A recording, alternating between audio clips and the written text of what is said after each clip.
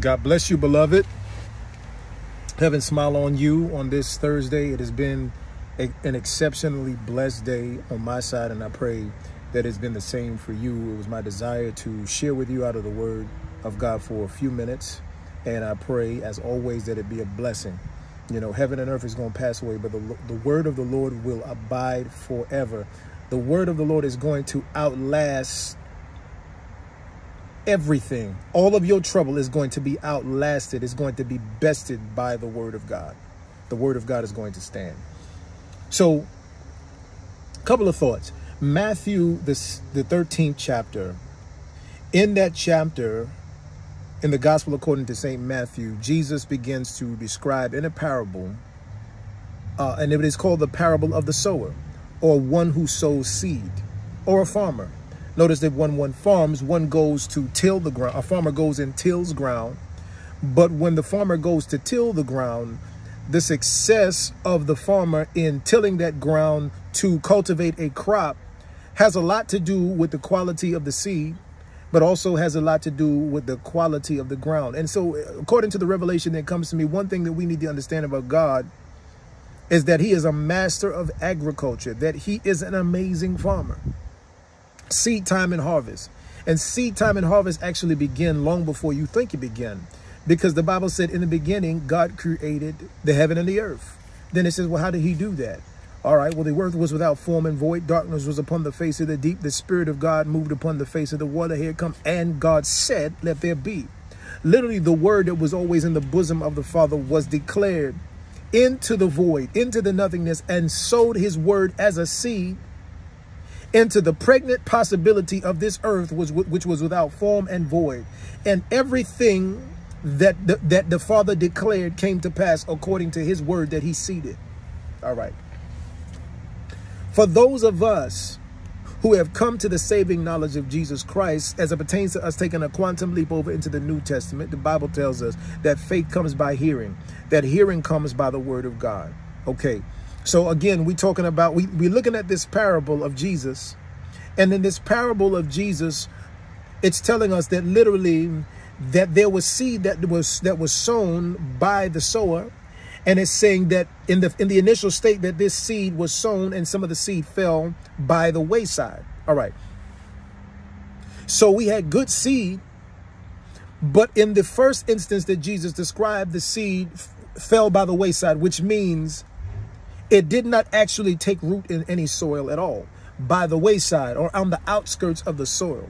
And so when good seed is released, but doesn't actually connect to soil, what happens is the potential of that seed is only going to be released when that seed is able to take root in soil. We need to understand that. You can have good seed. You can have amazing seed, but yet the potential of that seed to bring forth fruit or to bring forth a crop that will lead to the production of fruit is impossible unless that seed takes place in ground. So Jesus is telling us this for a reason. Okay. So in the first instance, the seed does not take root in any ground. Then in the second instance, it says that the seed fell upon stony places. So you had some soil, but you actually had in the stony places, you had more rocks than you had soil. And so those who know things about agriculture and know things about farming specifically know that if you're going to plant seed in the ground, you may see the ground, but if that farmer notices that ground is full of stones and rocks, they actually take the time to dig the rocks out of the soil. And the reason they dig the rocks out of the soil is because if there are rocks and there's stones inside of the soil, when the seed begins to open up because it's watered, what's going to happen is when it begins to take root, it's not going to be able to take root. It's not going to be able to take root because the stones are going to prevent this seed from taking root. Okay, what we're able to gather before we even go on, what we're able to gather is that every environment is not an environment in which good seed can bring forth good fruit or bring forth fruit at all. The seed holds the potential, but the potential is not going to be realized unless that seed is placed in an environment. This environment would be the good ground. If the seed is not placed in good ground, the potential of the seed is never going to be seen. Let's look at this further. So there was another instance there's another instance where it says the seed fell among thorns. So there was ground, but there were thorns that came and began to suffocate the seed. And again, as that seed began to open up, once water hits it and it's an environment, the seed says, okay, well, I'm going to open up and I'm going to release my potential, but then it's choked by thorns. So we have three instances, one in which it didn't take root in any ground at all.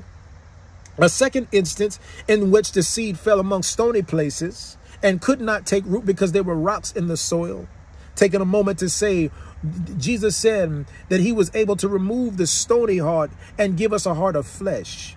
The stony heart is a heart that is laden with unbelief. A stony heart is a heart that cannot receive the truth of God's word as truth. That Jesus said in John 3:16 and 17, especially in 17, it said, he that believeth not is condemned already. The Bible said that the fool said in his heart, there is no God. So when a man harbors unbelief in his heart, the word of God, the good word of God, as difficult as it is for some of us to fathom, the good word of God will not prosper in a heart of unbelief. That's why Jesus said, listen, if you don't believe, you already condemned. That's why faith is so important. Why am I talking about any of this? Is because what the enemy is fighting is the cultivation of faith in you. Because the enemy knows, when we talk about the enemy, let's be more specific. We're talking about Satan, the archenemy of God and the most beloved of his creation, mankind, that was created in the image and in the likeness of God. Satan has forged himself and has set himself against the people of God. He can't come. You know, it's like somebody that can't see you. They can't step to you. They can't deal with you, but they trying to come after your children because they know if they can mess with your children, that's going to get to you. We were created in the image of likeness of God, and we will come, that he has called us to show forth the praises of him, that has called us out of darkness into his marvelous light. So our heavenly Father, that he gave his only begotten son, right? He sold his son even as a seed, okay? His son, the word that was made manifest in the flesh. Jesus himself said, lo, in the volume of the book, it is written of me to do your will, O God, that he himself sold himself as that seed. Even as the scripture said, except a corn of wheat fall to the ground. Another translation said, except a seed of wheat fall to the ground and die, it abides alone. But if it will die, another said, if that seed is sown into good ground. What's good ground? Good ground is that heart that is receptive to what thus saith the Lord. Good ground is the heart that says, God, I hear your word. I believe your word. And because my heart is receptive, I'm going to act on. I take full ownership of the truth that you have spoken to me. That literally, Jesus said that he came unto his own didn't receive him.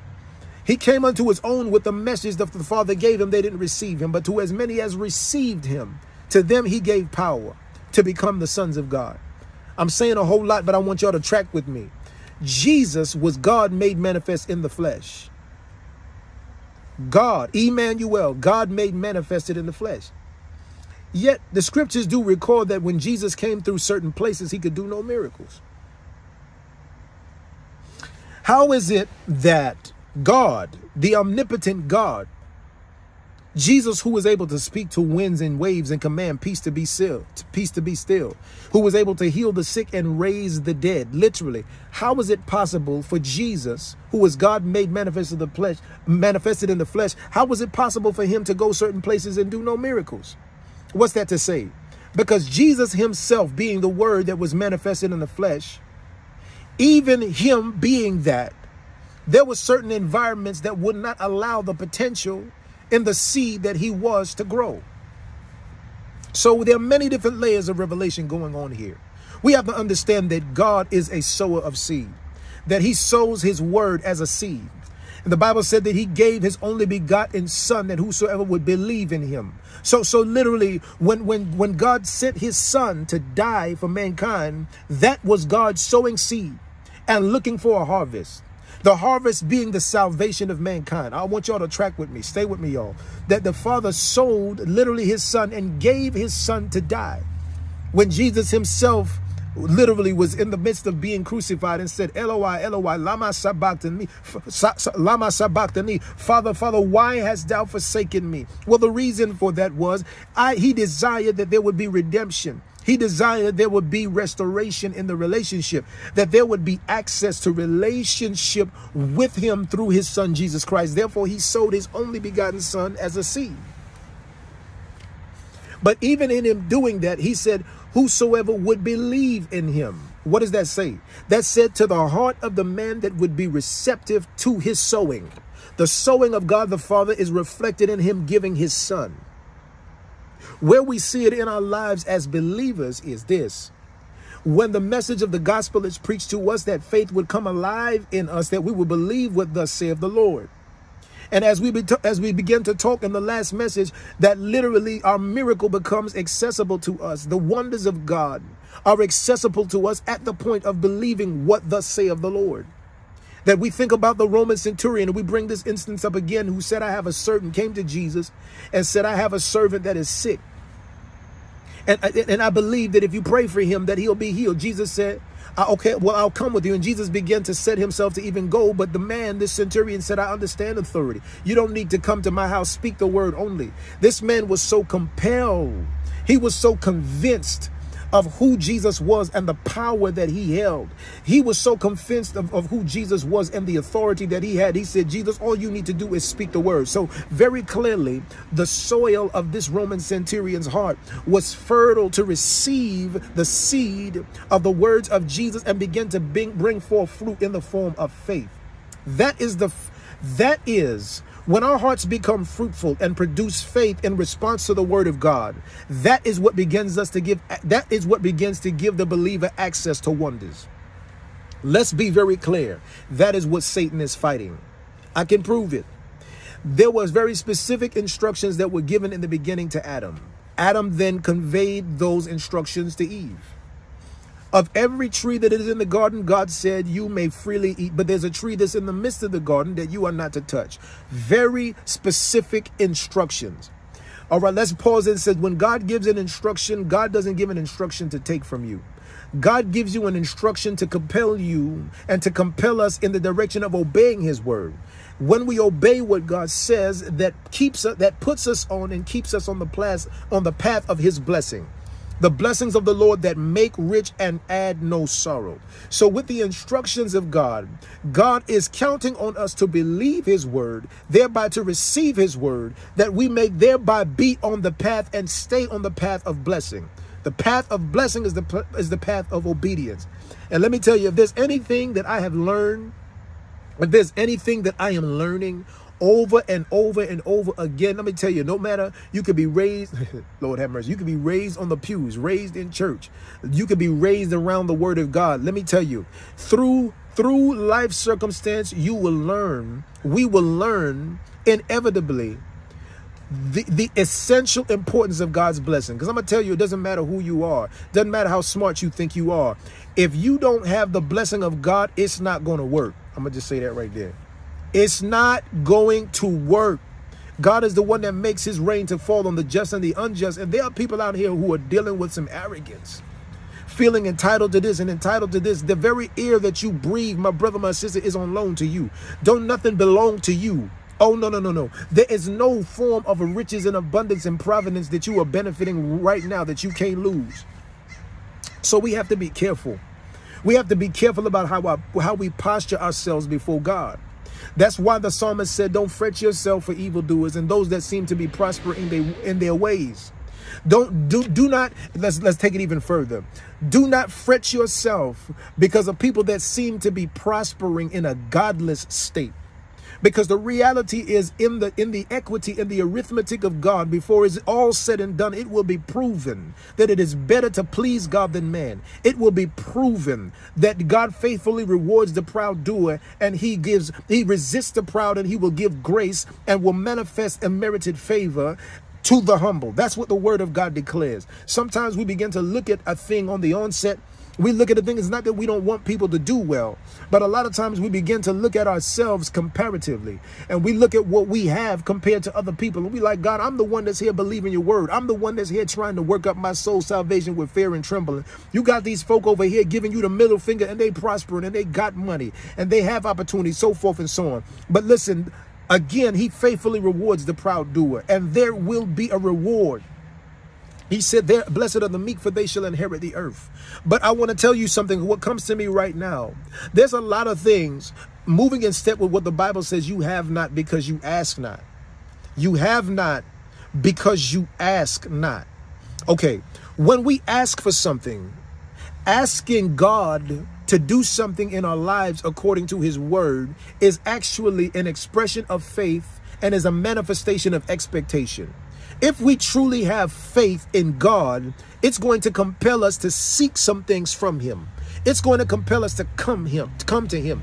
He said, come unto me, all you that labor and are heavy laden, and I will give you rest. He said, take your yoke upon me, for my yoke is easy and my burden is light. Okay, we have got to till the ground. If you would track with me, and if we would visualize ourselves as a seed, that the Lord would desire for us being the ones that embody, being the ones who are the receptacles of his incorruptible word, the incorruptible seed of his word. Upon believing his word, we become now a seed. In and ourselves, we become a seed.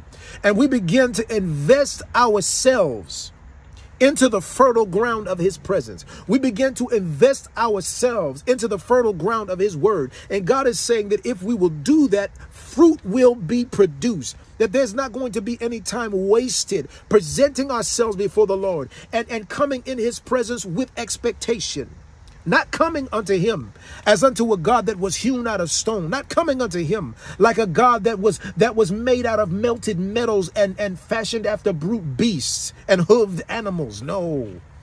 But he wants us to come unto him as unto a faithful creator who lives, and behold, he is alive forevermore. That he desires for us to sow ourselves and sow our lives and sow our effort into his presence with the expectation that there will be a yield, there will be benefits, that we will see the wonders of God, the miracles of God, and we will see the provision of God as a result of sowing ourselves into his presence.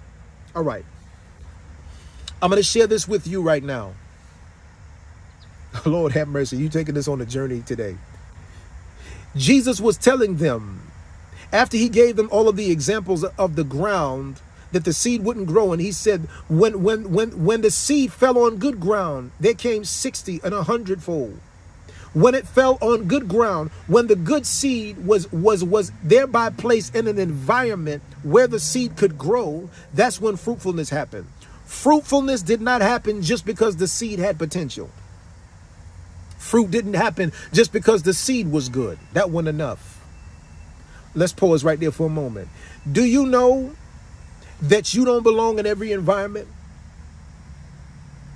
Blessed is the man that walks not in the counsel of the ungodly, nor stands in the way of sinners, nor sits in the seat of the scornful. But his delight is in the law of the Lord. And in this law he doth meditate day and night. And he will be like a tree planted by the rivers of water. How is the tree planted? With a seed. Planted by the rivers of water. And that as a result, he will bring forth fruit in his season. His leaf will not wither, and whatsoever he does will prosper. Let's walk it back. He will be like a tree planted. Trees are planted in the form of a seed by the rivers of water. Do you understand that every environment is not like the rivers of water? You are not going to prosper in every environment with all of the potential that God has seeded into you.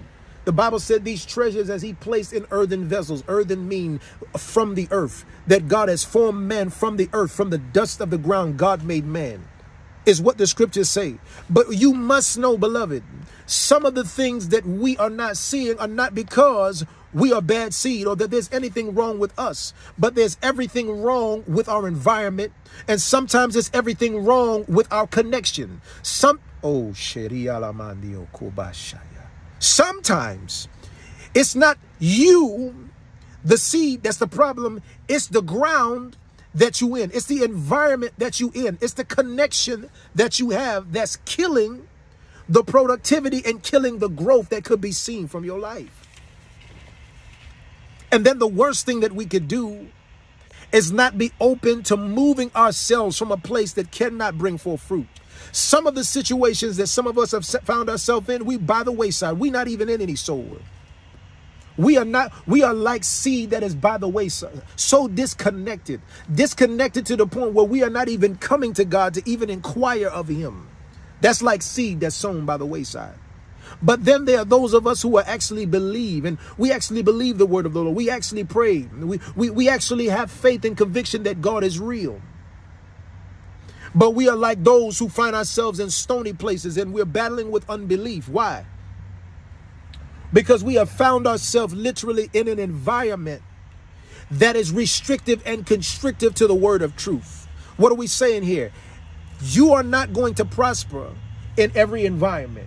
Every environment is not going to feed what it is that God has placed inside of you. And that's how we have to begin to pray. This is not a lecture. This is an admonition to you who carry purpose. Literally, how do you carry purpose? Let me tell you how you carry purpose. You carry purpose so much like Jeremiah, where God said to him, before you were formed in your mother's womb, I knew you. And he said, I sanctified you a prophet amongst the nation. I created you. And when you were conceived in your mother's womb, he said, I, the Lord your God, sowed purpose into you. I knew even then, before you were yet formed, while you were yet imperfect, when you were in an immature state, you were not even complete in your mother's womb. Delivery, you were in the state of prematurity before birth. I knew exactly what I had called you to do and who I had called you to be. And this is to suggest to us, beloved, this is to suggest to us that God knows our name. He knows our name. He knows what he's called us to do. But as much as God has sown purpose into us, in order for us to see the manifestation of that purpose, we have to sow ourselves back into him. As we prepare to close, coming up on the 21-minute mark. If we want to see fruitfulness in our life in every area, it's not just about what God has sown into us. It's not just about knowing that God has given us potential, that he sowed things into us, that there is an expected end. Jeremiah 29:11, that God has thoughts and dreams, that he dreams for us as his people. It's not just enough to know that God has sown wonders, that we are full of pregnant possibilities. It's not just enough to know that, but to realize that just as much as God has sown purpose into us, in order for us to see the manifestation of that purpose, we have to sow ourselves back into God without hesitation, without limitation, without restriction, without distraction. The enemy will set himself to do anything to stop you from sowing yourself back into God. He don't want you to sow yourself back into the Lord. He doesn't want you to sow yourself into his presence. He don't want you to be in an environment.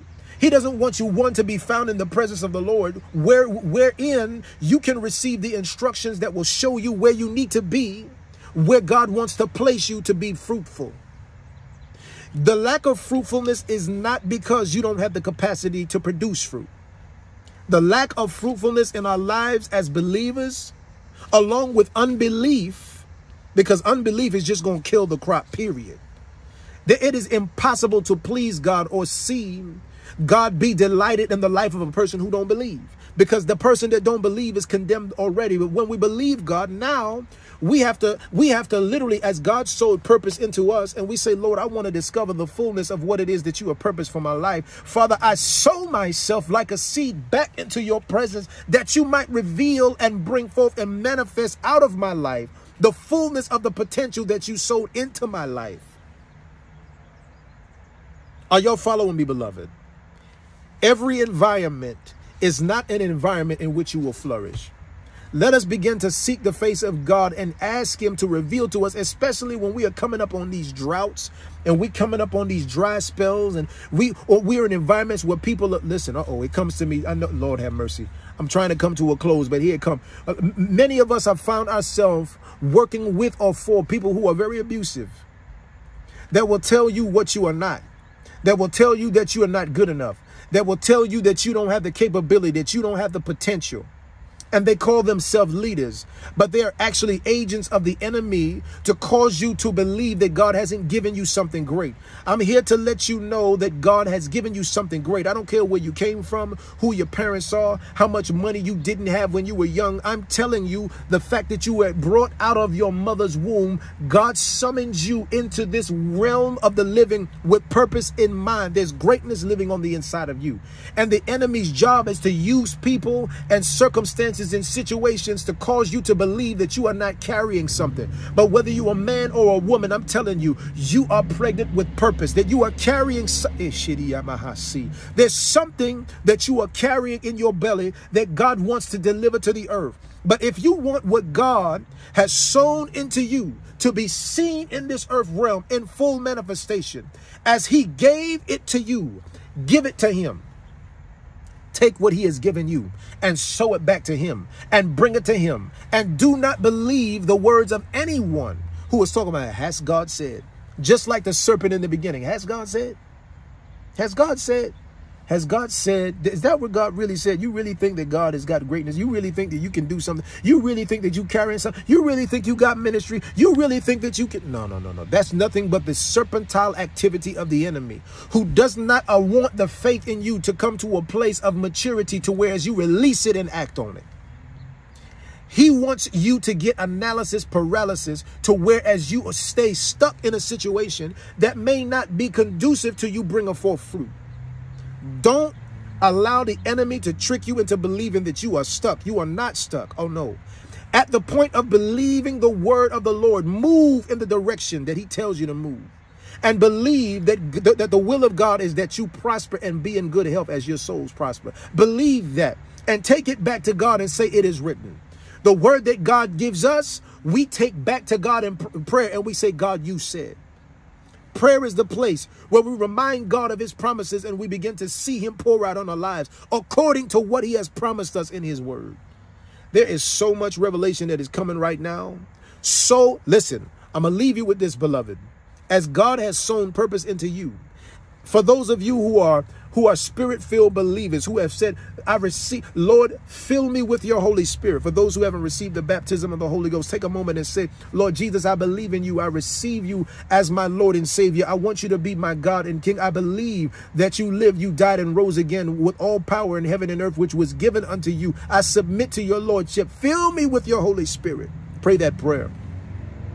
And for every spirit-filled, blood-washed believer, every one of you, literally begin to pray and say, Lord, I ask that you show me the places where I need to be to bring forth fruit. Show me, guide me, lead me. Show me, oh God, where I need to be in order to bring forth the fruit that I know you want to bring forth from my life to give you glory. Anything that God, any seed that God has sown into you according to his word and his power, any seed that God has sown into you, he's looking for a crop. He's looking for a harvest. And with that, and with the harvesting that will come from your life, God will get glory. He wants to get the glory out of your life. God has sown purpose into you, beloved. Sow your life back into his presence and into his word. Believe his word and begin to see the manifestation of every promise that he has made to you. God bless you.